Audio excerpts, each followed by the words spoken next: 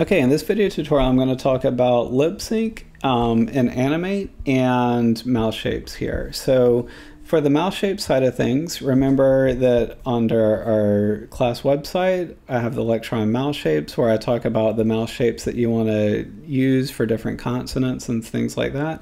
And so for this tutorial, it'll be kind of, I've already drawn those out and put them onto my page here.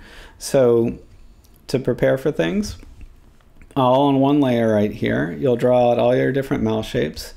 And just so you don't have to sit through it and watch it, I went ahead and selected each drawing that I made. I right-clicked on it, and then I converted each to a symbol right here and put it into my library. So if you click on your library, and I put it all under here, I made each of my different mouse shapes and converted them into a symbol right here. So in order to kind of follow along with this tutorial, kind of take however long you need and kind of go ahead and catch up to that point where all of your drawings are on the same layer right here, and each mouse shape is a different symbol right here. So after that's done, we're going to dive a little bit deeper into symbols here, and the reason we're going to do that is it's going to make it easier to make the mouth line up from one shape to the next. And Animate has this feature where it automatically attempts to take the audio that you're using and process it and create lip sync for you. And you can just kind of go in and make adjustments to it. And in the end, it saves a ton of time here. So before we do anything here, let's go ahead and import our audio. So I have some audio already prepared and it's in a WAV file. So I'm just going to click on this or click the plus button and make an audio, a blank layer that I named audio. And I'm going to go to File, Import to Stage. So File, Import to Stage. And I have the WAV file right there, and I'll press Open. And so you can see my WAV file, and I'll just play this. This is some Tina Belcher style voice acting. Right, so this is just my voice talking right there. And that WAV file is pretty small, so just small tip, if you want that to be larger, the waveform, you can just right click on the audio layer, go to Properties, and then at the very bottom under Layer Height, you can make it 200 or even 300% so you can kind of see that waveform a little bit better. So that might come in handy later on. So that's in, so let's get it so that we can do some automatic lip sync here. So remember, I have all my mouse shapes on one layer right here, and they're all on their individualized symbols. But what I'm going to do is I'm going to click on the first keyframe right here of my lip sync layer. So all of them are selected. Then I'm going to hover my cursor, and I'm under the selection tool. I'm using that. I'm going to hover my cursor over one of these mouse shapes. It doesn't matter which one. I'm going to right click and go down to convert to symbols. So I'm basically selecting all these symbols and I'm converting all of them into one symbol right here. So this window is going to come up. It's going to be graphic. That's fine. And I'm going to call this lip sync, and I'll do all caps and press OK. And so now under my library, you can see there's this new symbol where all my mouths are the symbol right there. And so here's something new that I haven't talked about with symbols yet, is they can kind of work like pre-comps if you're familiar with After Effects, where if I double click on this, so you can see this blue bounding box is going around all the mouse shapes right there. If I double click on it, we're going to go into the symbol right here, just like a pre-comp in After Effects. And if I want to go back to my main timeline, I just press this button right here to go back into the main timeline. So to go in, I just double click right there. And additionally, you can also get into that symbol or that pre-comp by double clicking in your library window as well. So it's pretty easy to go back and forth between the two. So I'm going to double click to get into this. And so we're going to start setting up the automatic lip sync. So we can see we're on frame 1 right here, and all the mouths are in place. This mouth is in the correct position. And basically one by one, I'm going to take each mouth and create a new keyframe one by one and put each mouth into position right there. And so that'll be the next thing that I show. The first thing I'm going to do first, though, is my character has kind of a gap in her teeth. And so I'm just going to take those mouth shapes and do those first, and then I'll line these other ones up later. That'll just make it a little bit easier for me to kind of line things up correctly. So we have shape 1 right here. And so what I'm going to do is I'm going to go to the next frame, so frame 2, and I'm going to create a new keyframe. Not a blank keyframe, but a new keyframe right here. So right there. And what I'm going to do, oops, I zoomed in and I meant to use the select button, is I'm going to use the selection tool, and I'm just going to take one mouth at a time and move it on top. So that's an identical shape. So I'm going to delete that. So let's do the shape. And so I'm going to use the gap in the teeth to help line up the shape a little bit here. And on that new keyframe, I'm going to delete the one that's behind it. So I'm going to select the one that's behind it, delete. And I'm just going to keep repeating this process over and over again. So I'm going to go to the next frame now, create a new keyframe, select a new mouth to put in, and you can see this mouth showed up behind it. So if that happens to you, you can press Shift Command and up, and that's a shortcut to kind of bring it to the front. You can also go to Modify, Arrange, Bring to Front. So Shift Command and the up cursor on your keyboard. And so now, hopefully, that'll be in front now. And so I'll just go back, delete the old one, and keep doing this over and over again. So Shift Command up to bring that to the front. And I'm gonna try to delete the one in the back if I can. Might have to zoom in a little bit here.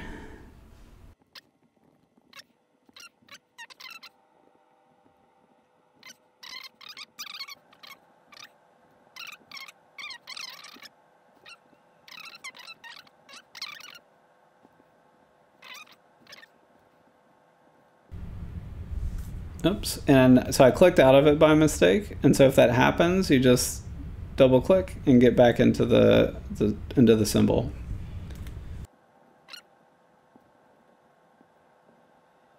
But overall, that's pretty good. And so now what I'm going to do is just go frame by frame and delete all the mouths that are kind of on the outside or on the peripheral, but keeping the mouth that's on the inside, right? So this one's fine. And just deleting the mouths, the extra mouths on each frame right here.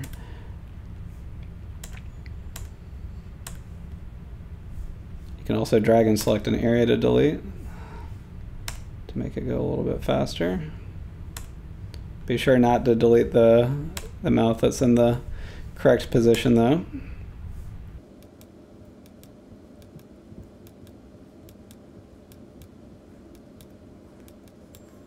Okay, and so now when I'll press loop and drag that out. So this is the looping area. Okay, and so each drawing gets its own frame right there. Okay, so now let's set up the automatic lip sync right here. And so what I'm going to do is I'm going to press the back button to go back to my main timeline right here. And what I'm going to do right here is I'm going to click on my lip sync layer right here, go to Object, so Properties, Object over to the right, and down to Lip Sync right here. So again, you click on your lip sync layer to make sure it's selected, then go to Properties, Object, and look for lip syncing right here. Click on that, and you're going to get this window right here. And so you can see the first mouse shape that I drew is showing up for each of these different mouse shapes. And so what we're going to do is we're going to select a new mouse shape for each one. So for neutral, I'll click on it, and you can see all the different frames that I created between the 17 frames is right there. So find neutral. That looks like a good eye, but I'm just going to kind of go through.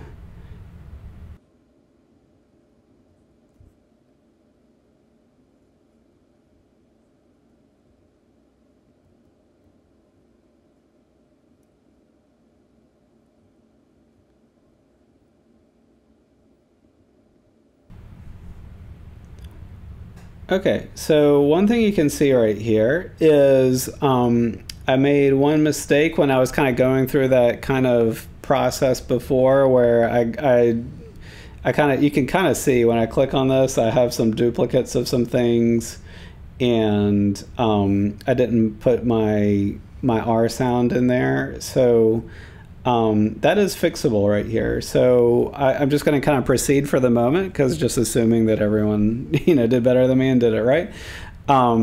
but I can also go back and fix that. So I'll show you how to fix that here in a moment as well. So you can see right here, under here, this will give you options. If you have multiple audio layers, you can choose which one you want to use. So we're going to use the audio layer. And I'm just going to press done. It's going to process. And you can see right here, it automatically generated lip sync right here. And I can already tell it didn't get it perfect because there's like no audio happening right here. And she's making the F expression right there. But this gives us a good starting point right here. So I'll just take the play back loop right here. And I'll play this back. This is some Tina Belcher style voice acting. What is your favorite salad dressing? Test. This is some Tina Belcher style voice acting. What is your favorite salad dressing? Test. Right? So that did pretty decent actually, right from the get-go. And so what we can do here is we can continue to make adjustments to this as well. So for instance, I can go into here. And so there's the F sound at the beginning, right? Or the F face right there, but there's no sound happening. That should be a neutral face right there. So what I'm going to do is I'm going to click on that layer, or sorry, on that frame, go to Properties, Object, and then instead of going down to Lip Syncing, which is the button that we had pressed earlier, I'm going to go to Frame Picker. It's kind of part of that same panel. So I go to Frame Picker, and then I just choose the neutral face right there, and let's just move that. You can see it automatically changed it to the E right there. So let me move this frame picker up towards, make it a little bit of a smaller window, and I'll put it up here a little bit more out of the way so we can just see this a little bit better.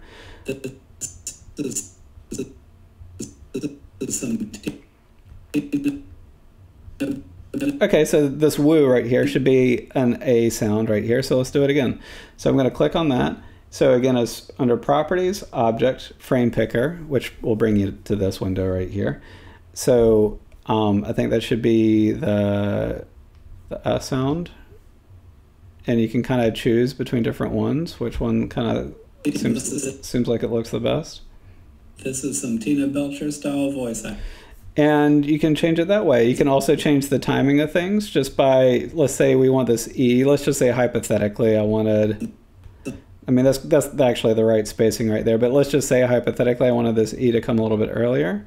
I just click on it right there, drag backwards, and it lasts for longer right there, right? So you might take some frames and move it a little bit earlier. This is some Tina Belcher style. Right? And you pretty much have it. Okay, so let's say that you have this and you're like, darn, I kind of, maybe you did what I did and didn't put the R in there by mistake or something like that. So we can continue to add new mouse shapes into this. And it's actually not even that hard. So I'm going to go into the library button, double click just to kind of get into our lip sync symbol right here. So I just double click and we're back into our symbol or our pre-comp that we made, where I was kind of going through shape by shape right there. And what I'm going to do is I'm just going to go to a new frame, insert a new keyframe, go to symbols and find the mouse shape that I forgot to put in there. Let's see here, was it, there it is, WR mouth. Drag it onto the canvas right there, and so now I have it. And I dragged it on top of the O, so, and maybe I need to reposition that so that it goes up a little bit, but you can continue to fine tune these even if the position's not exactly where you want it. So now I have the option of what I would probably recommend doing if you kind of like the way your lip syncing works.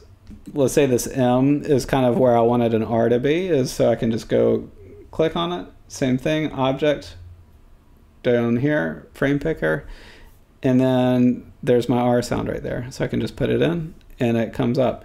And additionally, if at any point you want to kind of update these and try to get it to do the automatic lip sync again to kind of recalibrate, all you need to do is just click on this. So click on your lip sync layer, go to Object, click on lip syncing, and let's just say for the R, I wanted to kind of switch it to that shape right there and make sure audio is plugged in. And when I press done, it's going to recalibrate and try again. So you can see it kind of made a few shifts right there. And that is how you do lip syncing.